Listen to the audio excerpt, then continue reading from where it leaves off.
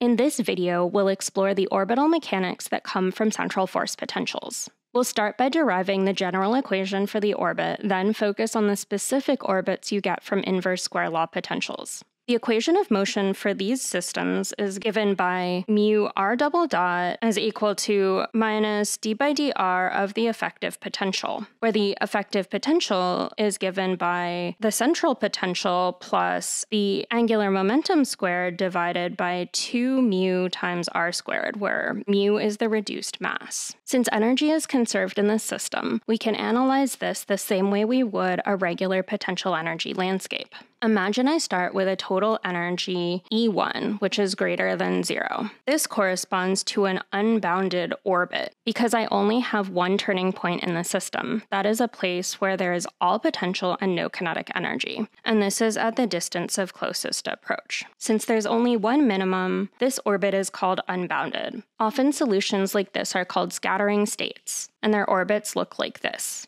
If I start far away from the origin, I have mostly kinetic energy. Then I start slowly moving up the potential energy well, trading kinetic energy for potential energy. Then I reach the minimum radius where I have all potential energy and no kinetic energy, and I turn around and head back away from the origin again.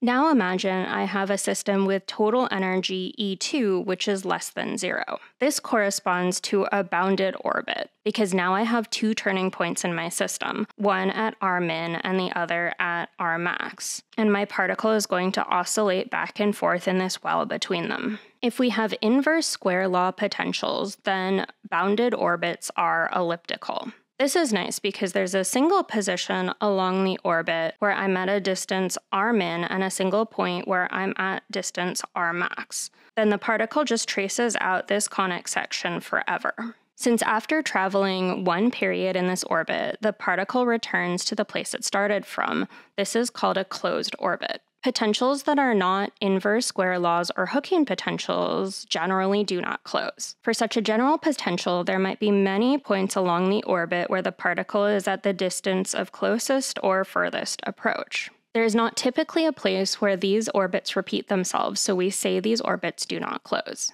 For example, the orbit of Mercury isn't closed. The calculation of the precession of Mercury was actually a big clue that there might be some problem with the Newtonian formulation of gravity. Eventually, the framework of general relativity would go on to explain the observed orbits of Mercury and the other planets, as well as objects near black holes.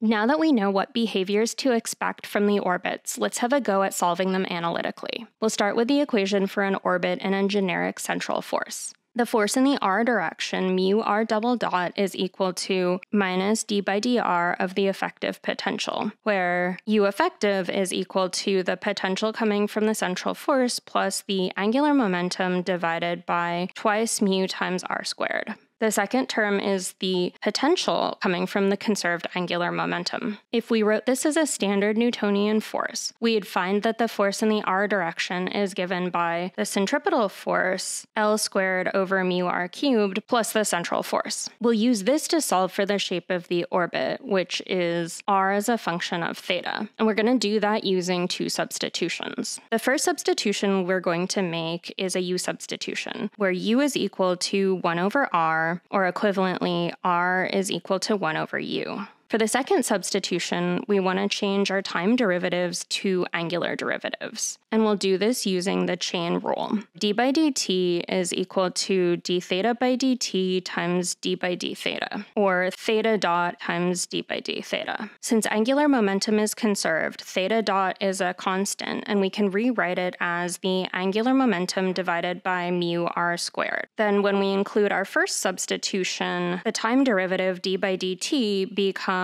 Lu squared over mu times d by d theta. Now that we've got our transformations, we'll look at some terms. First, r dot is equal to d by dt of 1 over u. We'll replace d by dt with the definition of our angular derivative, and we get Lu squared over mu times d by d theta of 1 over u. When we take the theta derivative, we get Lu squared over mu times minus 1 over u squared times du by d theta. And this simplifies down to minus L over mu times du by d theta. To get the acceleration of r double dot, we need to take the time derivative of r dot. The time derivative becomes Lu squared over mu times d by d theta, and r dot, we just found out, is minus L over mu times du by d theta. We can pull out the constant terms, and we get that r double dot is equal to minus L squared u squared over mu squared times d squared u by d theta squared. Then our equation of motion becomes minus mu times r double dot, which is equal to L squared u squared over mu squared times d squared u by d theta squared. This is equal to the centripetal force L squared over mu times u cubed plus the central force as a function of u. If I divide through by these constants, I end up with u double prime of theta is equal to minus u of theta minus mu divided by the angular momentum squared times u of theta squared times the central force as a function of u.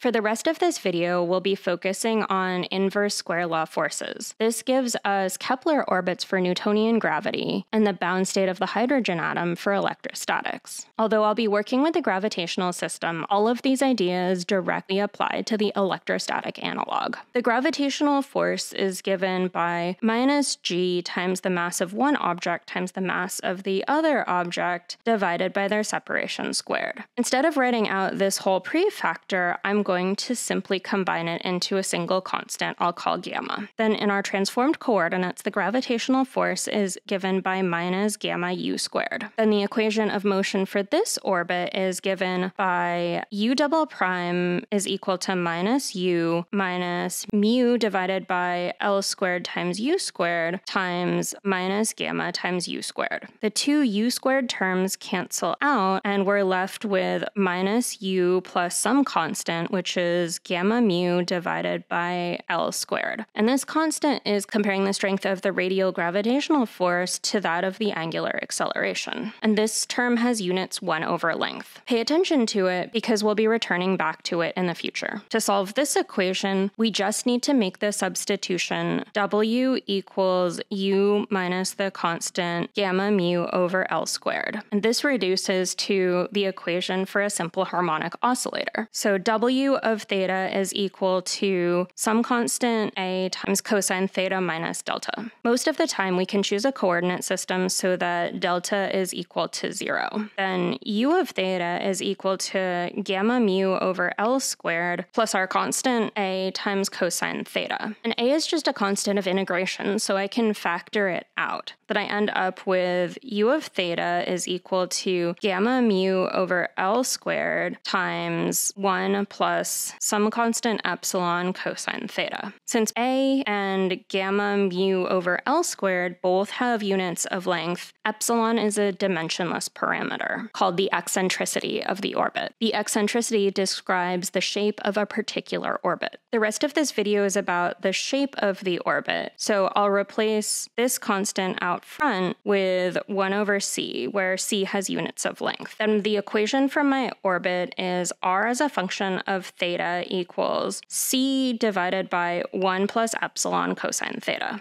To explore the shape of the orbits we can get, let's look at what happens when we vary the parameter epsilon. Cosine theta ranges from minus 1 to 1, which means that when epsilon is less than 1, then this term in the denominator is always greater than 0. On the other hand, when epsilon is greater than 1, then there is some epsilon for which this denominator is equal to 0, which means the radius of the orbit goes to infinity. When epsilon is less than 1, we have a bound orbit, and when epsilon is greater than or equal to 1, the orbit is unbounded. We'll start with the first case, where the orbit is bounded. The distance of closest approach occurs when the denominator is the largest it can be, which happens at theta equals 0, or r min is equal to c divided by 1 plus epsilon. Equivalently, the maximum occurs at c divided by 1 minus epsilon. And the orbit has this behavior where I'm plotting r over c as a function of theta. We start at theta equals 0 at r min. Then at theta equals pi, we end up at r max. And this behavior continues cyclically forever. The distance of closest approach is called perigee, and the distance of farthest approach is called apogee. Plotting this instead in polar coordinates gives us an elliptical orbit. The shape of this orbit can also be defined implicitly in terms of these parameters. A is the semi-major axis of the ellipse, which is half the total length of the ellipse, and B is the semi-minor axis, which is half the total width of the ellipse. D is the distance from the center of the ellipse to the origin of the coordinate system. In terms of these constants, the implicit equation for our ellipse is given by x plus d quantity squared divided by a squared plus y squared over b squared is equal to 1. For unbounded orbits, epsilon is greater than or equal to 1. When epsilon is strictly greater than 1, we have hyperbolic orbits. Here, the radius diverges when the denominator, 1 over epsilon plus cosine theta, is equal to 0. This tells us that the maximum angle we can get is the inverse cosine of minus 1 over epsilon. As we approach theta max, the orbit asymptotically approaches infinity. Again, we can relate the implicit function for the hyperbola to geometric distances in the problem. Here, a is the distance between the point of closest approach and the intersection of the asymptotic lines. B is the distance from the point of closest approach to the asymptotic line in the y direction. And D is the distance from the origin to the intersection of the asymptotic lines. The implicit formula for the hyperbola is x minus d squared divided by a squared plus y squared over b squared is equal to minus 1. When epsilon is equal to 1, we have a parabolic orbit. This occurs with probability measure 0. In this case, the radius diverges when theta is equal to plus or minus pi. The implicit equation for a parabola is y squared equals k squared minus 2kx. Let's have a look at how the eccentricity of an orbit, or how the parameter epsilon, affects the total energy of the system. At the distance of closest approach, the total energy is U effective at r min. That's because at the distance of closest approach, the particle is changing directions, which means that there is no kinetic energy at this point, and the distance of closest approach is equal to our constant c divided by 1 plus epsilon, where c is equal to the angular momentum squared divided by gamma times mu. Then the total energy of the system is equal to the effective potential evaluated at r min, which is equal to minus gamma over r min, which is the energy coming from the inverse square law potential, plus L squared over 2 mu r min squared, which is the energy coming from the angular motion of the system. First, I'll pull a factor of 1/2 r min out, and I get 1 over 2 r min times the angular momentum squared divided by mu r min minus 2 gamma. Now let me plug in the definition of r min, and I get this rather nasty expression. And I'm going to cancel out the factors of L squared, of mu, and I'm going to pull the factor of 1 plus epsilon out front. And I end up with this somewhat simplified equation of gamma mu divided by 2 L squared times 1 plus epsilon times gamma times 1 plus epsilon minus 2 gamma. This tells me that my total energy is proportional to epsilon squared minus 1. For the total energy to be greater than 0, then epsilon squared minus 1 must be greater than 0, which means that epsilon is greater than 1. And this corresponds to an unbounded orbit. When the total energy is 0, epsilon is equal to 1, and we end up with a parabolic orbit. And lastly, when the energy is less than 0, we have epsilon squared is less than 1, or epsilon ranges between 0 and 1. This results in an elliptic orbit. I'll summarize all the results we've just derived into this chart. When I have an eccentricity equal to 0, the energy is less than 0, which means I have a bound orbit, and the orbit is circular. When the eccentricity ranges between 0 and 1, the orbit is elliptical, and the energy is negative. When the eccentricity is equal to 1, the energy is exactly 0, and the orbit is parabolic. And finally, when the eccentricity is greater than 1, the energy is positive and we have a hyperbolic orbit. Thanks for watching, and I'll see you next time.